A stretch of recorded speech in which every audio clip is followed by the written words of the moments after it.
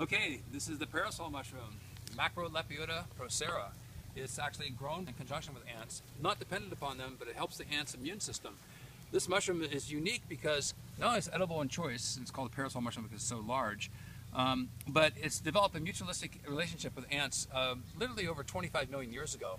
Ants became one of the first fungus farmers, and they cultivate the mycelium and the thatch of debris and other materials they use. The mycelium grows through, and it produces a compound which is an antibiotic.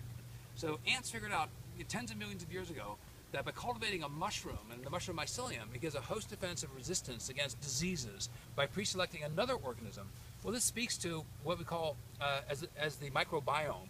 We're all in constant communities and alliances with many other organisms, and the microbiome is our association of our fellow microbial allies that we have joined together to be mutually beneficial. Ta-da!